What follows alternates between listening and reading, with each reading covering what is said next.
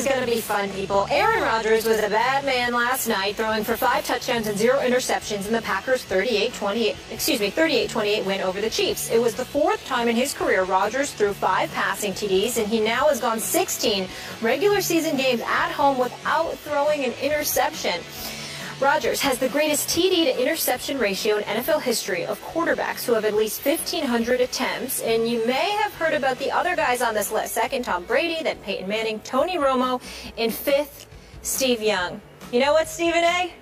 The floor is all yours, my friend. Take it away. You know, it's interesting that you highlighted those things. I definitely appreciate it, particularly that last stat with TD to interception ratio. I have to listen to my compatriot across that table, whether it's via satellite or sitting right across from him in studio on far too many occasions, listening to his drivel about how Aaron Rodgers is not that bad of a man, how he talks about Tom Brady. It's so disgusting, so nauseating, so insulting, so disrespectful. I have decided to put Skip Bayless on the spot with a simple question.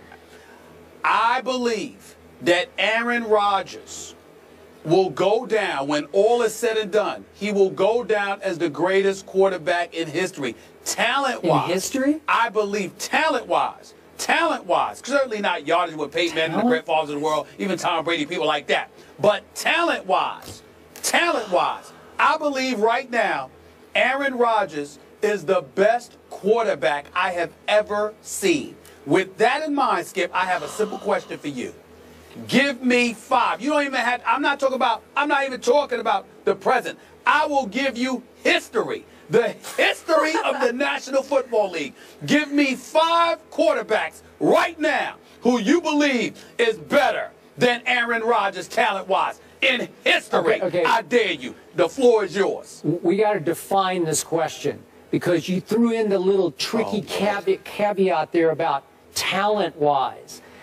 Is it not production? When we talk about quarterback play, isn't it what you did when it really mattered the most? Isn't that how we would define quarterback greatness? Or are we just doing eye test talent? Skip, you can define, all I'm saying to you is this. You can define it anywhere you want, devoid of championships, because Dan Marino never won one, and we all know he's one of the greatest ever. John Elway won 2, and the last 2 he won before he retired. That's when he had Terrell Davis. But we all know how great he was. Fran Tarkenton lost 4 Super Bowls. Jim Kelly lost 4 Super Bowls. But we know how great they were as quarterbacks. So we ain't talking championships, okay? Because that doesn't define your greatness as a quarterback, because this is a team sport. I'm asking you, omit that category. The floor is yours. Give me 5 quarterbacks in the history of football better than that man, Aaron Rodgers. Here we go. Okay, so I need to remind our viewers up front, just for the record, that the baddest man, says Stephen A., Aaron Rodgers, is 6-5 in the postseason. 6-5. That includes 4 straight wins as a wild card team to win his lone Super Bowl. And since that Super Bowl, long ago, he's 2-4 in the postseason. That's the guy we're trying to make this case for, okay? That's right. Let me pause before you get into that. Tom Brady went the last 10 years without a Super Bowl until how many AFC championship games did he get to? Yeah, and he got to the 2 Super Bowls. Okay. Keep going. So right now, just to stay current, obviously I'll take Tom Brady any day of the week, especially on Sunday, over Aaron Rodgers, because Tom Brady is 21-8 in the postseason, and he has 4 rings, 4 Super Bowl rings, and Bill Belichick should drop down on his knees and thank God every night that Tom Brady fell into his lap in 2001. Next on my list is obviously the greatest quarterback ever right now, Joe Montana. That's probably going to be eclipsed by the great Tom Brady. But Joe Montana has 4 Super Bowl rings with a 16-7 postseason record. And if you want to talk about tap dancing in the pocket, you want to talk about beautiful ballet feet, this man had them, Joe Montana, and had a whip of an arm right there with Aaron Rodgers, to me, to my eye test sight. Now, number 3 on my list is the great John Elway, who has 2 Super Bowl rings and a 14-7 postseason record. And you don't remember this because it was before your time. John Elway could flat out fly out of the pocket. He was a sensational early career athlete who learned that it's probably best to stay in the pocket, and later in his career to hand off to your guy TD, right? Terrell Davis, because that's how you win Super Bowls, and he won 2 that probably could have been 3 if he'd come back for 1 more year. But I'll take him over Aaron Rodgers. And then number 4 on my list is a guy who could run rings around Aaron Rodgers, those great feet of his. Roger Staubach. As clutch a quarterback as I've ever seen. If I have one game for my life, I want Roger Staubach to start that game. They called him Roger Dodger because he could just escape and run and take off and sprint down the field. He had RG3 in him early in his career until he learned you probably can't survive that way in the NFL. Roger Staubach has 2 rings and an 11-6 playoff record. So now that's 4. And then the 5th guy on my list is this guy that you always disparage on this show named Brett Favre. Do you remember him early in his career? What a stud athlete he was. Could he not make people miss in the pocket? Could he not run down the football field in ways that Aaron Rodgers never thought about running? Brett Favre had the strongest arm in pro football early on. Brett Favre won 3 straight MVPs. Brett Favre did win only 1 Super Bowl, but at least he's 13-11 in the playoffs, which I think is a little better than 6-5 that Aaron Rodgers has right now. Maybe someday Aaron will get to 13-11 because that's the track he's on. But I'll just throw in Brett Favre because you're talking about talent, pure talent. Nobody had a cannon like Brett Favre's for the first 6 or 8 years of his career. So I just gave you 5 off the top of my head. I didn't even throw Marino in there. But if you just want to do eye test, just pure arm talent, nobody had more arm talent than Dan Marino did, including Aaron Rodgers. So I don't even know what you're talking about. I'm embarrassed we're doing this question. Thank you very much. Well, you should be embarrassed. You should be embarrassed, but not over the question. You should be embarrassed by your ridiculous, asinine comments that you just made, so disrespectful towards the greatness of Aaron Rodgers. Let's go down the list, Skip Bayless. Let's keep in mind that coming into this season, his career stats, Skip, his career passer rating of 106 is number 1. That's number 1. You look at his completion percentage. Yes, it is. Oh, well, I do. I'm sorry, you don't get to speak for me. Zip it. You had your moment. Zip it. I'm talking. Chicka. That's right. Point number 2, completion percentage. Career, 65.8%. Wow. The touchdown rate is 6.5%. Wow. His interception rate at 1.6%, Skip Bayless. I mean, you talk yards per attempt. Number 3 all time at 8.2. Now, let's look at this. Let's go down your list. Because we ain't going to even bring up Tom Brady because we know you and I ain't going to agree there, okay? We ain't going to agree there at all. So That's fine. Let's go down your list here. He doesn't count.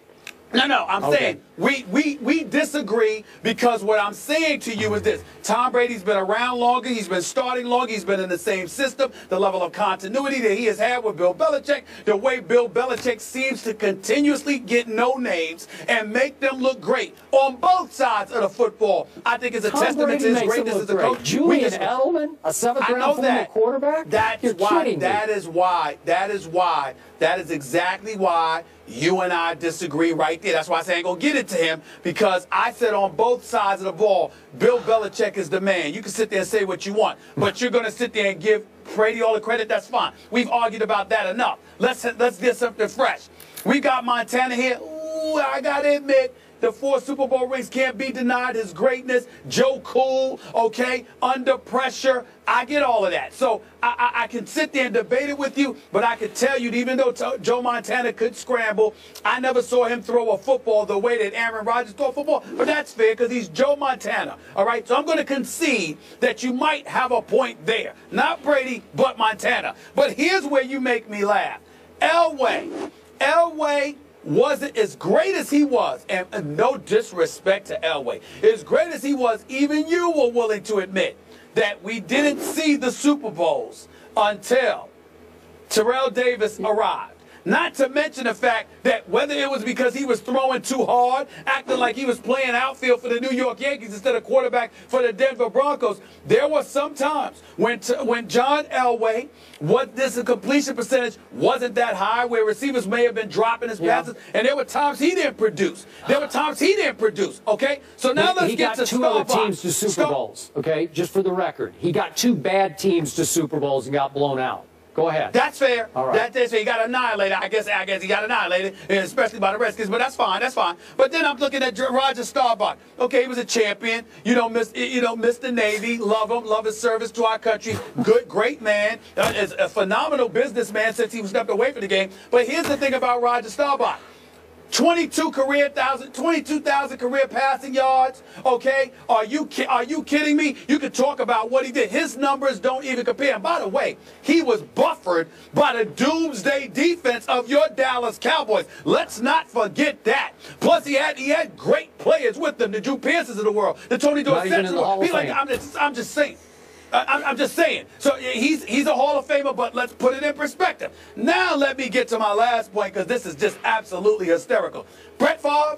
You mean the Brett Favre with the career 62% completion percentage? You mean the Brett Favre who's thrown you think the Brett Favre who's thrown 336 interceptions in his career in 20 years has the same amount of Super Bowl championships as Aaron Rodgers? And you're going to tell me he was better than Aaron Rodgers? Ever. That guy. Yes, that guy. Yes. He does. Let me tell you, Skip, I'm going to say something to you that you might consider very blessed. You thought I was disrespectful before. Allow me to sit here and say this to you. I'll give Brett Favre all the credit in the world for being the Iron Man that he is with those consecutive games played. He certainly had big moments. He was a gunslinger and made big plays. He made big mistakes too. I'm telling you right now, Brett Favre doesn't even belong in this conversation with Aaron Rodgers. Okay. Not even in this conversation. Last question. Back to you. Not even in this conversation. As a young quarterback, which quarterback had more talent, Aaron Rodgers or Brett Favre? Just on pure, raw, God-given talent, which one has the most talent? I don't think that's a fair question. I don't think that's a fair question, because Aaron Rodgers was sitting on the bench for 4 years. What? I'm sorry, I didn't hear you. Say it again. Aaron Rodgers was sitting on the bench for about 3 or 4 years. Okay, but so what I'm saying to you is his first year starting, just as a young player, who had the most talent? No, his first year starting, there was nothing that he did was comparable to Brett Favre. Second year and on, yes, it was. Brett Favre, more talented than Aaron Rodgers as a younger player. Nope. Yes. You just said it first. If you're going to take Aaron Rodgers' first year, if you're going to take Aaron Rodgers' first year, after that, yeah. At a comparable age, at whatever, 28 years of age. More talent, Brett Favre. Yes. You just don't remember. You're too young. Brett Favre could never throw the ball like this dude. Yes, he could. Oh, I'm not too young. You talking about too young. You're too young. I was in college when Brett Favre was playing. We have to go to break. We have to go to break. Stephen A., I appreciate you coming up with this question. This was tremendous. We could do a whole show on this. Just to recap, Skip's 5 quarterbacks better than Rodgers in history: Brady, Montana, Elway, Staubach, and Favre. We asked you guys earlier, we wanted you to weigh in, if Aaron Rodgers is the best quarterback in the NFL, using the hashtag best NFL passer. And here are the results. 65% say yes, agreeing with Stephen A. Skip Lakes is back against the wall like the Patriots anyway. 35% saying no. Up next.